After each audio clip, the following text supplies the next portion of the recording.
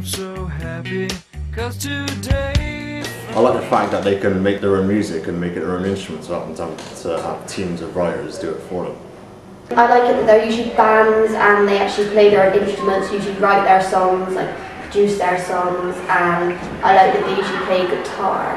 Mainly the strong narratives and the different bands. For instance, Nirvana is a personal favourite of mine, and I like that sort of thing.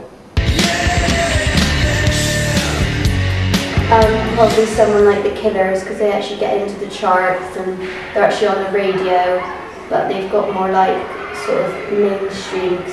Like quite a lot of the bands are quite rude and that, so they can't be on the radio in the day. The most successful is probably Green Day. I mean, if you look at them, they've had success ever since, what was it, 1989? Definitely Nirvana, without a doubt. Most of them are in an urban environment, so it's really relatable. Quite a lot, probably a lot of like strobe lighting, a lot of like shots of the instrument. Most of the music videos I've seen have got like a kind of weird sort of aspects to them. Things they do with the camera, they change colours, like opposite colours and things like that, and they're quite like deluded and sometimes a bit psychotic. It's more than like narrative, a lot of like close-up singing shots and things like that really. A lot of harsh lighting. Definitely Nirvana, without a doubt. My favourite at the moment is probably Foo Fighters. They share something different which loads of alternative bands didn't have.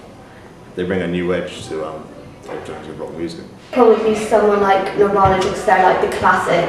Generally just a great band, but also the way they do their videos is just, it's more about a journey, especially, like I said, along with the narrative, it creates more of a journey, and the different ways they do that with colour and editing is just great.